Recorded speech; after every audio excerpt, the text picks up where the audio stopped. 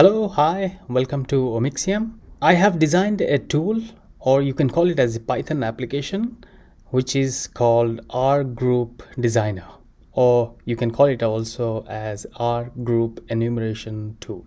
Okay, so this is a tool that I develop, and I will be releasing this tool to the public. You can install it as pip install R Group Designer. I'll be releasing this software as soon as I get 1000 likes on my video. I will show you now the demonstration of the software, how easy it is, because some of the commercial softwares, they used to have this particular functionality, especially Discovery Studio and Schrodinger, but I have designed the tool in a similar way so that you can also utilize the same functionalities.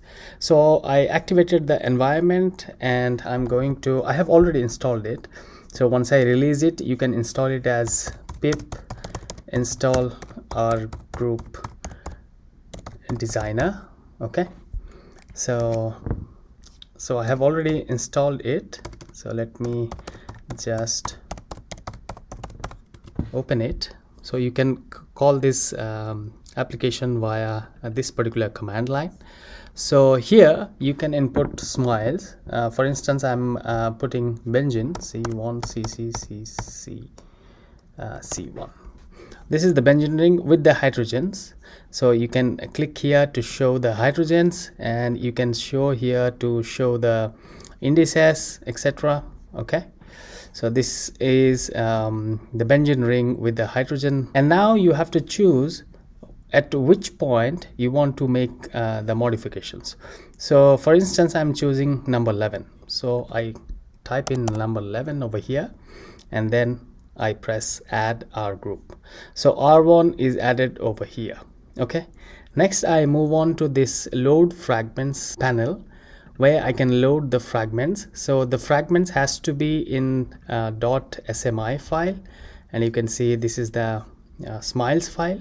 Okay, so you can load this. Now you have all the smiles loaded over here, and now if you go here, you can see this fragment assignment, right?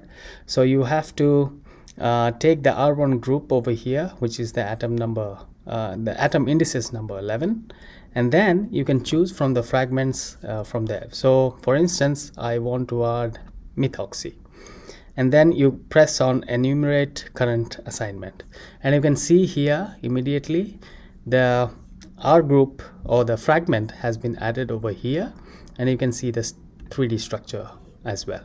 Okay, this is the 2D structure. And if you click on enumerate all combinations, and you can see that all the combinations have been added. For instance, you go one by one, and you can see all the combinations have been added at number 11 indices. Okay, at that position, right? And you can see all the possible combinations. I mean, this way you can manage your R group, and you can pinpoint where you are doing the modifications. Along with that, you see the properties, the molecular properties also. Of course, this is useful, but once you enumerate the compounds and you save it in 3D or 2D structures, you can calculate the properties. But here in the panel, I am also showing the properties as well, so that you can look into the properties in one go. Okay, and then you have this option. For instance, if you want to save this, so export 2D selected, so you can select over here. So I'm going to save it as molecule 2D, save. Okay, now you want to save as 3D, you can save it as 3D. Okay, and you want to export all of them in 2D, you can do that. Okay, and desktop, and you can also save in 3D as well. So let's see what are the files that have been saved over here. You see 2D, 3D. I think I saved it inside this one, which is molecule 2D STF, molecule 2D STF. Now you can open using Chimera, and you can see the exact same structure. This is the 2D structure. And you can go here, and you can check the 3D structure as well. Yeah, you can see the 3D structure over here. These are the all combinations of 2D structures that you can see. Okay, and these are the all combinations of 3D structures.